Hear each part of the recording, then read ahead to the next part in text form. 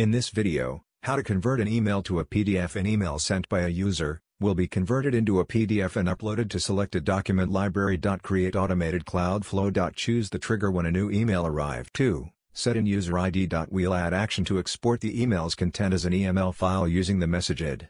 Select New Step Export Email, V2.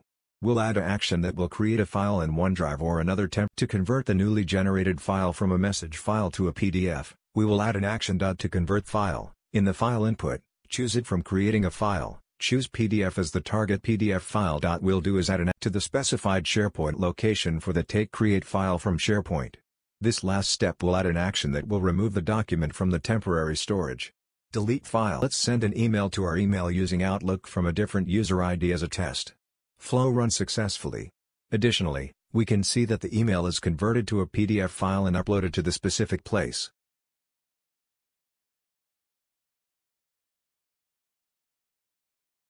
In this video, Power Automate sometimes to pick the name text of the lookup field. We assign directly, it will give you the GID, so we have two tasks. We want to fetch source campaign, which is a look. First code displays text /name _campaign at _value at odata.community.display.v1.formatted value, direct marketing. Second code displays field name _. Third code displays target table name _campaign at _value at microsoft.dynamics.crm.lookup logical name, campaign. Fourth code displays type of field, and fifth code E311B8566C3B5A8B200. We assign campaign to a field, it displays GID. We want to display the name of a lookup field. If the lookup field name is campaign, the question mark body _campaign at _value at odata.community.display.v1. Formatted value. So this will give you the text of lookup field. Hope this helped.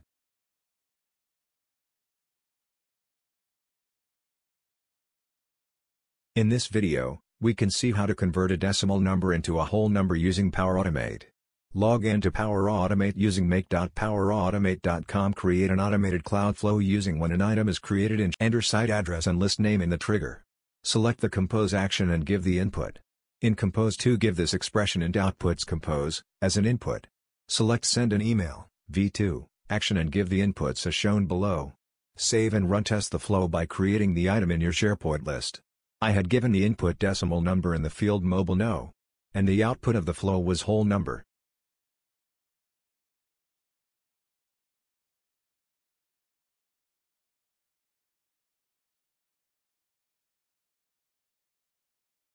In this video, we'll look at how to build a flow that, when an email appears in a shared mailbox, sends a notification to Microsoft Teams.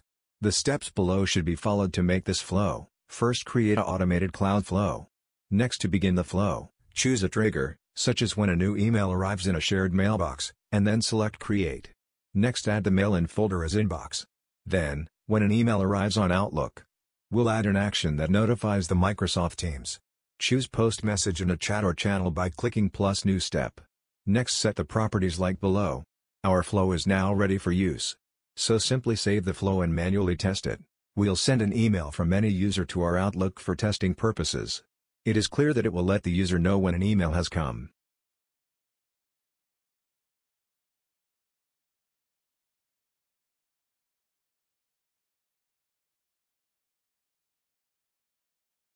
In this video, we'll show how to use Power Automate to convert a string with JSON content into a JSON object. Instead of the JSON array, we use the JSON object. Create a string variable and set its initial value to JSON object. I've already initialized it. You might obtain this value from the API response during complex flows. Add a compose step with inputs. JSON variable string JSON. Use the JSON object that is produced by this compose phase. I'm storing the compose result to object variable. Next, run the flow to see the output. If the goal is to extract the data from the JSON. To extract the data using the schema, use parse JSON. Use the example JSON payload to generate the schema. I'm using the string variable directly in a parse JSON. Variables will be generated by this parse JSON output in line with what is specified in the schema. To compose step, I am using the variable produced by the parse JSON. Run the flow and see the output.